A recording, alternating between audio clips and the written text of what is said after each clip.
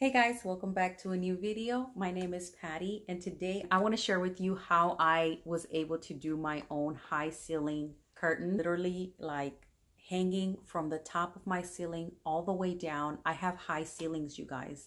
So I actually, when I first did this, I went on YouTube and I started researching how to do my own curtains, except no one could tell me how to do the curtains that I needed, which was for high ceilings. I was trying to figure out how can I do curtains myself, because if you don't know, these curtains cost about $800 to $1,000, sometimes even more depending on what material you want.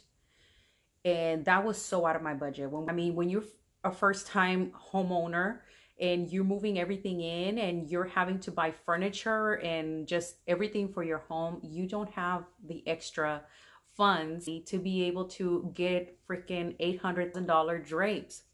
So this was so out of my budget and I was like, no, I have to find a different way. But it was something that I definitely wanted in my living room, and I found a way to make them functional. Not only are these drapes super expensive, but when I went for the consultation, they were telling me that they're just for decoration. I wasn't even going to be able to move these around. And I was like, are you kidding me? I'm going to be honest with you, I don't always open and close them, but if I wanted to, I can actually do that. So the fact that I did this like way below the price they were charging me for, and I did it on my own, like I am super happy. I can actually move these around. If I want to close my curtains, I can do that. So if you want to know how I created these super long curtains for my tall ceilings, keep on watching.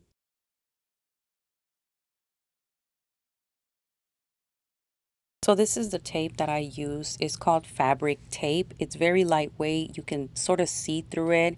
And this is the adhesive that's going to attach the fabric together. I'm going to be showing you a sample on a different type of fabric. This is actually not my curtains. It's a skirt torn off on one part of it. So for the purpose of this video, I'm going to be showing you on this fabric, but this is the exact same thing that I did for my curtains. So now that I have it in place, you just put the heat on it and it automatically glues it together. It's so amazing and so easy. Here I'm showing you the other side of the skirt where it's torn so you can see and have a better view of what I'm going to be fixing.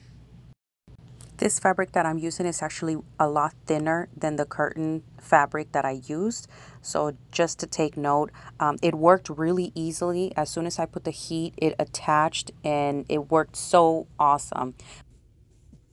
Also keep in mind, I did not have to do any cutting for the fabric. I ordered exactly what I needed and all I had to do was add the adhesive to the raw edges of the fabric. So here you go. I am showing you where the stitches were missing and how it is attached now. It's actually better than with the stitches itself. Look at that. And it's pretty, it's holding on with like a really nice grip.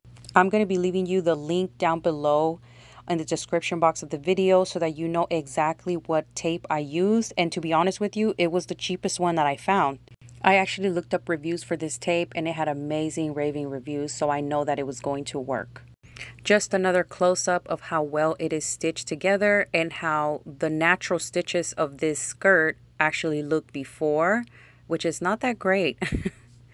So all you have to do is choose the color and the pattern of your fabric that you want for your long drapes. And this is how you're going to stitch it together with the tape. There's no needle, scissors, and cutting, and none of that needed. This is so easy and simple. And it's just the best way that it worked for me because I didn't have anyone to be able to do this for me, sew anything for me, and I did it all on my own, you guys. Next, I used these rings clips that I ordered online, but I think you can also find them at Walmart and any crafting store actually. And this is a pack of like 40 that I used.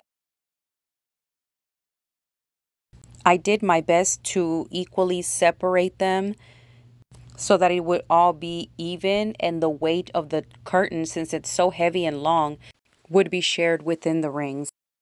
As far as the installation of the curtain rod, you guys, it was a professional that actually painted my house, and they were able to install the curtain rod for me. And the curtain rod, I actually bought it at Ross as well, and it's 1 inch thick.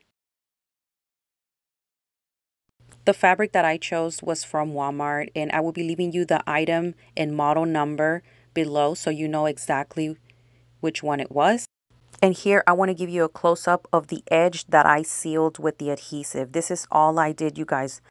So only a close-up check of your curtains will give away your secret.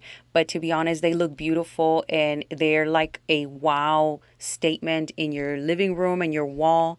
And they just look amazing. No one ever even notices how they are not perfectly done. The curtains are not perfect. Like I'm not, like I'm not a professional at this. I'm just a homeowner, and I wanted drapes for my walls. So this is the way that I had to do it myself, but I'm proud of them. Everybody like can't believe that I actually did this, and my grandma was so proud of me, which was like the most rewarding feeling ever. Like if my grandmother approves, like I approve and I'm happy. Be sure to like this video if it helped you in any way. To subscribe down below for more DIY videos. Yay, and I will see you on the next one.